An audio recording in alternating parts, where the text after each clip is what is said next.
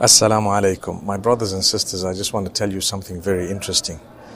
I met a brother who is concerned about his son. What happened is, he says, my son was doing very well, Corona came in, and then he perhaps got immersed in a bit of social media, life changed, schools and his aims and objectives and everything was shuffled. And now he's not doing so well. He's always anxious about the future. Perhaps he has quit some of what he was doing and, he doesn't feel well and he's just a teenager. So I was telling the brother, this is a common problem with the teenagers and the adolescents and even others, where during the virus, life changed tremendously. Life changed so much that some people actually became depressed, that's the word. And others became anxious, that's another word. What am I going to do in the future? Where am I going to earn? What type of a job am I going to have? How am I going to survive? Do you know what? Leave it in the hands of Allah. Do your best for today. Have a plan that you're working towards. Don't be shy or don't be weak when it comes to changing the plan if need be. And leave it in the hands of Allah. Live a day at a time. Look for opportunities. Seize opportunities thrown at you by Allah Almighty. Work very hard. Trust in Allah. And you need to have that reliance and conviction.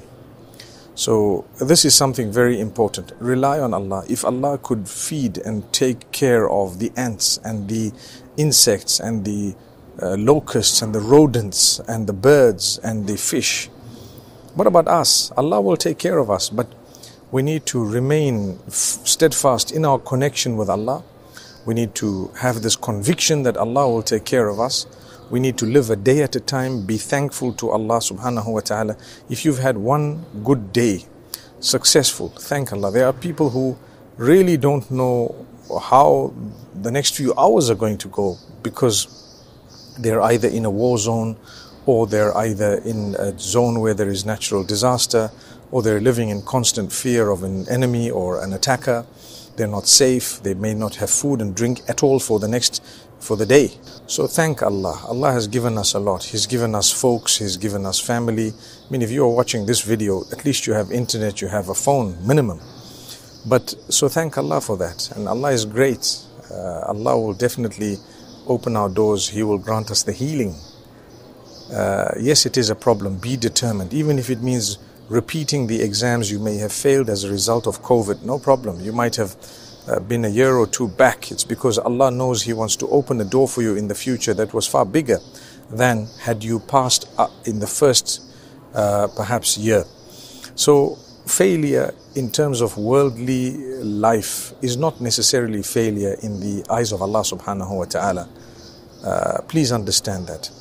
Be happy if you have passed a day where your salah is in order, your relationship with Allah is in order, you've eaten a little, don't overindulge. You've eaten a little with the name of Allah, thanked Allah for it. You have a few people who care for you around you, and you've protected yourself from sin. That is the great success. You have really achieved. If you have achieved one day like that, you can achieve another day like that. And if you've achieved a few days like that, wallahi, you have really succeeded. So we thank Allah Almighty for this, and we really ask Allah Almighty to grant us from His blessings. Remember, shaitan makes us anxious about the future. Allah says, rely on me, trust me. Do your best, don't laze around. Build your relationship with me, and I am the owner of everything I will give you. Constantly call out to Allah. May Allah open your doors, my doors, the doors of the child of the brother who was speaking to me. At least it brought us a few words to remind the people about. And yes, it is an issue. People are anxious, but we need to remedy that, inshallah. Similarly, it's very good to talk to someone who can counsel you, to talk to a group of people perhaps. Subhanallah. It's really a good thing to have a group where we can actually speak to people and tell them that, you know what, this is what I'm going through, this is what someone's gone through. Maybe listen to what they're going through, how they dealt with things, and in that way we can all help each other, make sure they're genuine. Barakallahu feekum. Assalamu alaikum wa rahmatullahi wa barakatuh.